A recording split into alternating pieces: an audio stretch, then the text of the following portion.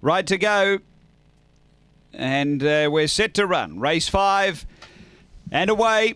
And there's speed toward the middle here from Dinah Norfolk, and it's going to drive and look for the front. It got tight going to the first bender, and Dinah Norfolk's able to get through and lead over to second. Tywin Bale, 3 away next is Rockstar Lisa, Farhat Bale, then Dana Mork. Out wider is Scorching, then came Bounce Pass and Zipping Comet. The leader is Dinah Norfolk, out by 2.5 on Tywin Bale, and then Rockstar Lisa, but on the turn, Dinah Norfolk is clear over Rockstar Lisa, and Dinah Norfolk too good. Rockstar Lisa second.